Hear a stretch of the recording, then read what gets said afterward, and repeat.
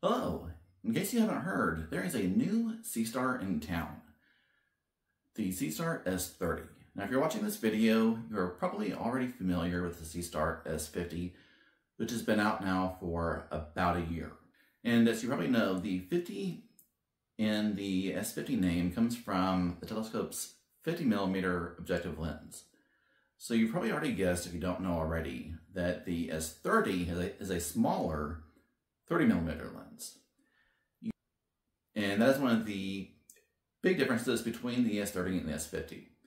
Now, I'll go into more detail into what the smaller lens means, why ZWO probably went smaller, and my guess as to why ZWO went smaller instead of larger with the S30. Some other big differences between the two telescopes are the S30's shorter focal length. It is 150mm instead of 250mm on the S50. It is a much more compact form factor, making it even more portable than the already very portable S50. And, as you may have heard, in addition to the narrow field lens, similar to the S50, it has a wide-angle lens, and I'll talk about that more in a minute. Why did ZWO go smaller instead of bigger? If you've looked at any of the online discussion about the S30, this is one of the biggest complaints about the S30, especially from people who already own the S50. They want a bigger lens, not a smaller one. Now, if you're new to astrophotography or photography in general, there's two reasons why you'd want a bigger lens instead of a smaller one. The biggest reason, especially for astrophotography, is a larger lens gathers more light in the same amount of time, which is really important when you're taking pictures of really faint night sky objects. The other reason you'd want a bigger lens instead of smaller is a bigger lens has a higher angular resolution, which means that it can resolve finer detail in objects. So this is why many S50 owners have been waiting for a Seestar with a larger lens instead of a smaller one. So if a bigger lens is better, why did ZWO go smaller instead of bigger? Well, the biggest downside of a larger lens is that larger lenses are much more expensive. And Seestars so far are very much targeted at budget-friendly audience. Now, if you're new to astrophotography or astronomy telescopes, you may look at the $350, $450, $500 price points and think that's not very cheap. But by comparison, you could easily spend $2,000 or $3,000 on what would be considered an entry-level traditional astrophotography rig with a separate mount telescope, camera, guide scope, guide camera, and a controlling computer.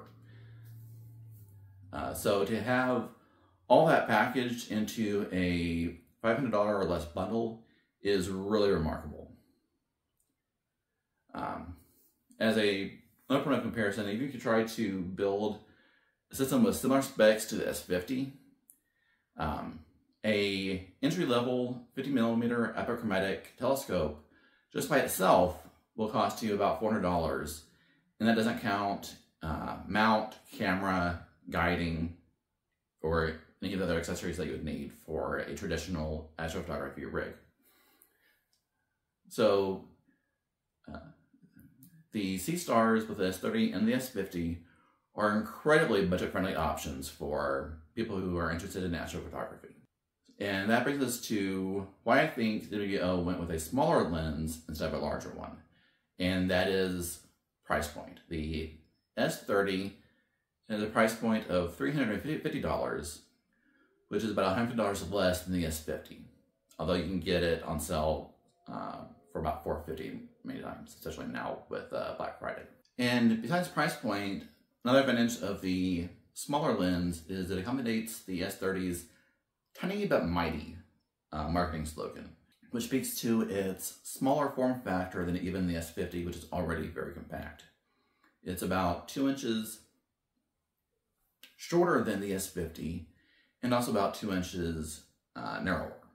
And it's about half the weight of the S50. The S50 weighs about 6.6 pounds and the S30 weighs about 3.6 pounds. So besides the smaller 30mm objective, another difference between the S30's main camera and the S50's main camera is the shorter focal length, 150mm versus 250mm. Now, focal length plus the size of the sensor determines the field of view for a telescope imaging system or any digital camera.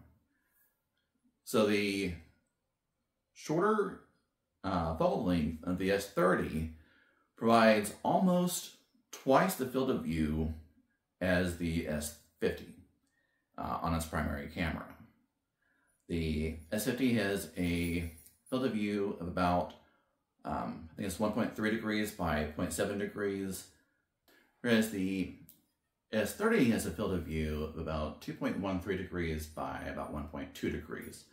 So not quite twice, but pretty close. So if you've used the S50's mosaic feature, or if the app is called framing, it's almost equivalent to a 2x zoom or a 2x2 mosaic with the S50.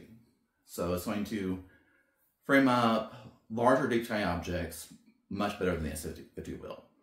Throw in mosaic with the S30 and you get even larger field of view. Another difference on the main camera with the S30 is, while the sensor size and resolution are about the same, it does have a different camera chip. Whereas the S50 has Sony's IMX462 camera sensor, the S30 has Sony's IMX662 with the Starvis 2 light enhancement system. So that means is that the resulting images, the resolution will be similar, but with the Starvis 2, the camera does a better job of compensating for low light scenarios. So it will, even though the 30mm lens gathers less light, the camera is more sensitive to that light, offsetting at least somewhat the limited light gathering capability. So you're not going to be paying the full penalty in image capturing of a smaller lens.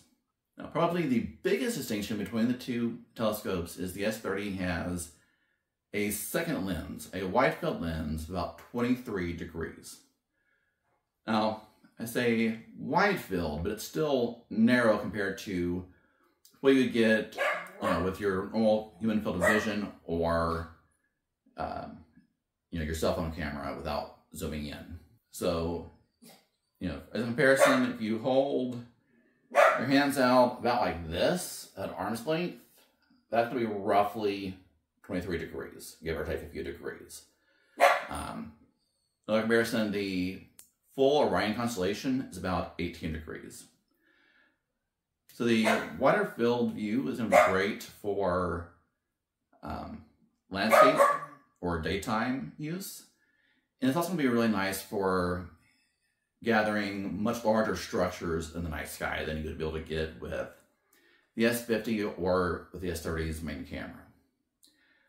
It's not going to be quite up to the task for doing like full sky imaging, the big expansive Milky Way shots. I'm not able to do that. At least not without taking many panels and creating a large mosaic. But it will be very nice for things like the Orion Cloud Complex or the Summer Nebula Complexes, or taking nice pictures of small and medium-sized constellations. And as already said, the difference between the S30 and S50 is the price point. The S30 is coming in at about $350 US versus about $500 for the S50. Now, final question would be, if you don't yet own a smart telescope and you're interested in getting one, which one should you get? Or if you already own an S50, is it worth either replacing it with an S30 or getting an S30 as an additional smart telescope? And that really comes down to both your budget and what you're looking for. What you're looking for in the night sky. So if you're constantly, say you have an S50 and you're constantly wishing that you had a bigger field of view, larger nebula or the Andromeda Galaxy, the larger objects, the S30 definitely would be a good option for you to get those larger objects. On the other hand, if you're interested in smaller objects like solar system or planetary nebula, smaller, more distant galaxies, the S50 with a smaller field of view and longer focal length is going to be the better option for you. On the other hand, if you really like, really want to be able to take great images of both the smaller objects and the larger ones, and you have the budget, then having both telescopes could be a great option for you as well. Now, lastly, as I'm filming this, it is Black Friday 2024. The S30 is still on pre-order, with shipping expected to begin in December. Now, pre-order has been going on for months now, and shipping will be first in, first out, meaning those who ordered first will get their order first. What that means is, if you're hoping to buy this as a Christmas gift in 2024, it's probably not going to arrive by Christmas. It may be, depending on how quickly they can ramp up manufacturing, it could be January or even February. Now, I expect they're going to ramp up manufacturing and fulfill their orders fairly quickly, as in over a time span of weeks instead of months, based on how quickly they fulfilled S50 orders, and you already know what the high demand was for the S50, and I assume they're expecting similar demand for the S30. So they would have ramped up manufacturing to the highest capacity they could manage. All right. Thank you for watching this video. If you enjoy content like this, previews and what's coming in the world of astrophotography, please comment below. And as always, thank you for watching my channel.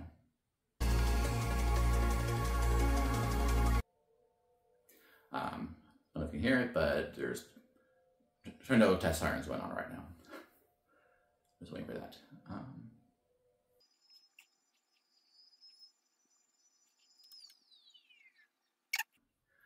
Now,